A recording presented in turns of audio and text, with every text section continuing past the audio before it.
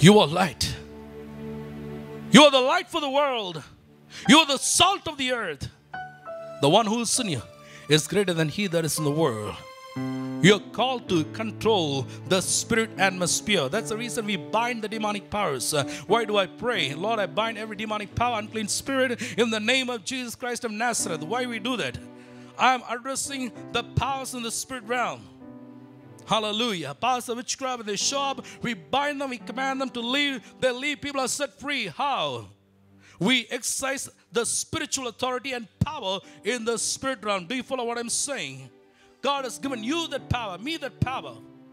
Whatever you bind on earth will be bound from heaven. Whatever you loose on earth here will be loose from heaven. God gives His power and authority and say, go ahead, represent my name, speak in my name, lay hands on the sick in my name, use my name and fulfill my purpose and set people free. God's power is with me. God's Holy Spirit is with me. I am the temple of the living God. I can bind sickness. I can bind demons. I can bind the powers of witchcraft in Jesus' name. Paul, I know. Jesus, I know. Yes. The demons know us. They will obey us in Jesus' name.